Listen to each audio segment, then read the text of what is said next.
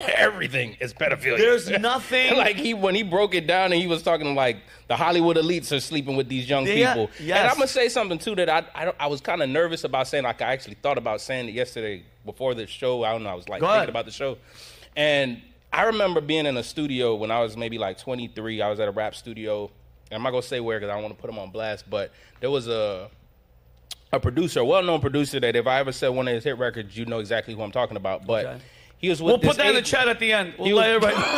I'm joking. He was with this 18-year-old girl at the time, and fine supermodel type 18-year-old chick. And I went up to him and I'm like, how you end up with that? Because this dude is like 40, 50, close to 50 years old.